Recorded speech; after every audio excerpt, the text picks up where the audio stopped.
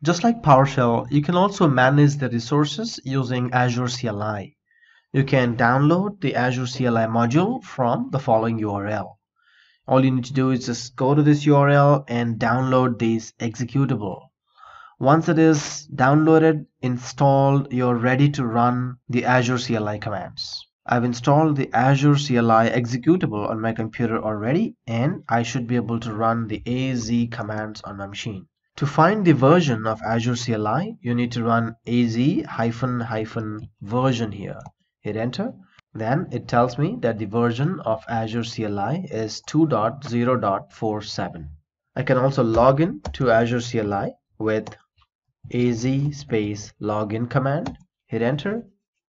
It will then try to log in with your default credentials.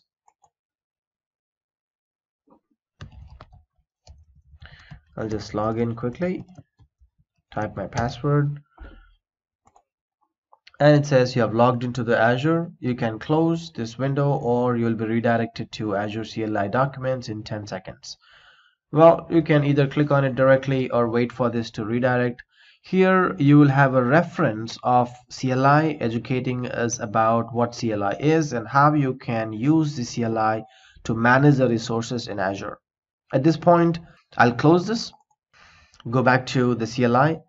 It says that we have launched a browser for you to log in. For your old experience with device code, use az login -- device code.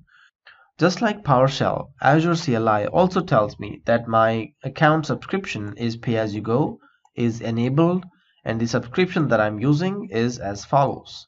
This is my tenant ID. Now we are ready to use commands in Azure CLI to create resources and manage resource group in Azure.